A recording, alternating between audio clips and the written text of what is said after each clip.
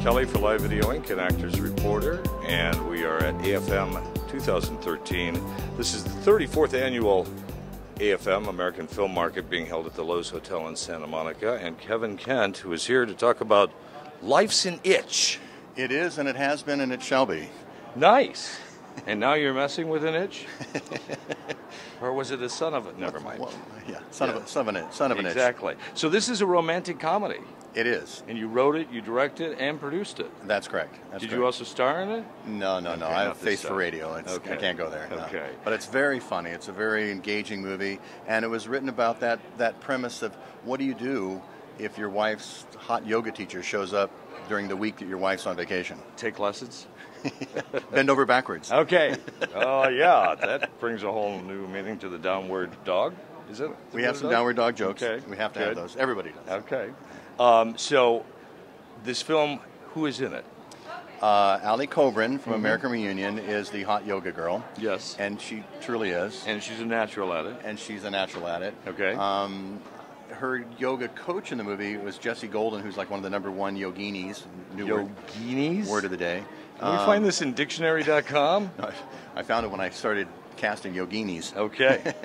And Rossi Morelli is the male counterpart to her. He plays the husband. Okay. Andrea Bogart plays the wife, and she's beautiful and wonderful in the movie. Yes, she is in the trailer I saw. Yes, and we had Kathleen Quinlan as the evil mother-in-law. Okay. And Alex Viadov was in it as well, and it was the movie is getting released in January, and to this day I still get people writing me from the cast telling me what a great time they had doing this movie, and it was very funny. And I, as a director, I kind of let people, expound a bit on things, and even the DP and I had some funny moments when he says, when he falls over here, why don't we put a banana down there? I said, well, he's not going to slip on the banana. He goes, no, we'll just put the banana down there anyhow. We had a great time making this movie, and we made it, in AFM style, and we made it so fast it was kind of shocking.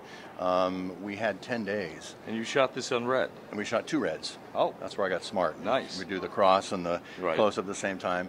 And the DP with Morgan Freeman was absolutely brilliant with manipulating all that. And Morgan Freeman was? Not Morgan Freeman. You mentioned Morgan Freeman earlier. Morgan Schmidt. He'll kill me. I didn't know he was doing editing. He'll kill me for that. Yes. No, I was telling him that I was cast for a role to be a Morgan Freeman this morning, which we look alike, similar. But it really was a wonderful experience all the way through. And I did say to the cast the very first day as a director, I said, okay, so now you know how, as an actor, you normally wait for that third or fourth take to really give it everything? Yes. I said, if you wait for that, it probably won't be in the movie. Because we got to be getting first and second takes. And at first, everybody looked at me like I was completely nutty, first-time director, what the hell are you saying?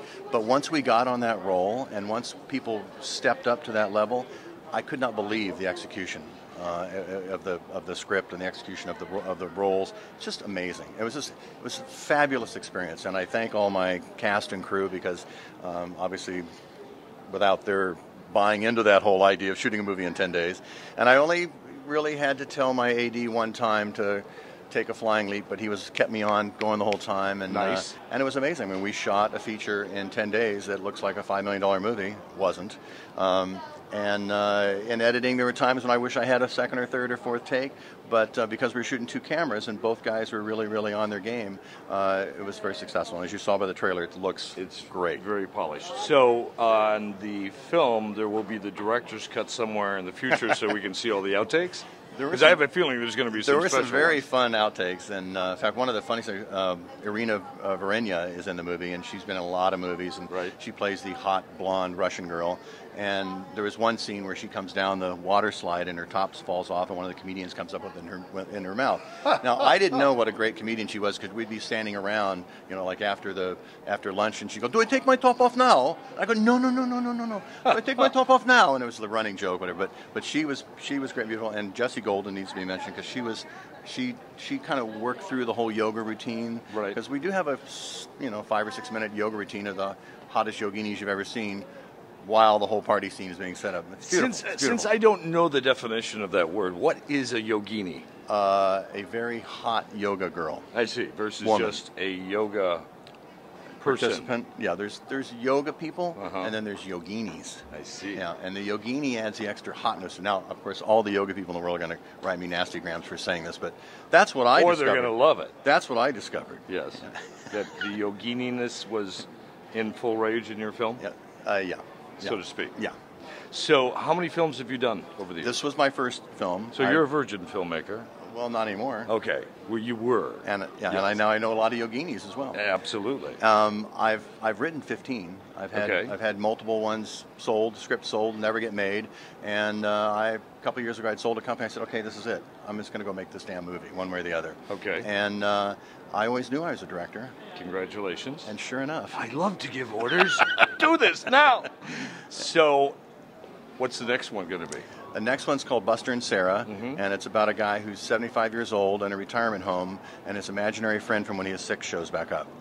Really? And I'm equal opportunity offender for all races, religions, and creeds, and he's a angry elderly guy. And unlike this movie where it's a very low budget movie on Life's an Itch, and I still got some great talent in it, but this next movie I want to get 7 seniors who are all Academy Award winners. Oh, and nice. I'm out pitching and grinning right now and getting financing, and it's going to be one of those movies, like a Best Marigold or the Quartet or whatever. It's going to be one of those movies that just keeps growing, and we'll go after an underserved market. But I want my greatest security as a newbie director is to have fantastic talent. That always helps. It kind of makes you look good. It makes the job easy. And that's what I thank my crew or my cast in Life's an Itch, is they really pulled it off and made me look like I knew what I was doing, which by the end of the movie I did. Right. And this next movie, we're going to shoot in New Orleans as well, which is going to be fun. Nice tax incentive there also. Yeah, but I have these 7 people picked out that I'm going for the smart table within the senior area there, the inner circle, and it's really a crafty. People read the script and they cry. I mean, it's really a heartfelt movie. I thought you said this is a comedy. Why are people crying? It is a comedy. It's a comedy that will make you cry. It's a serious comedy. I see.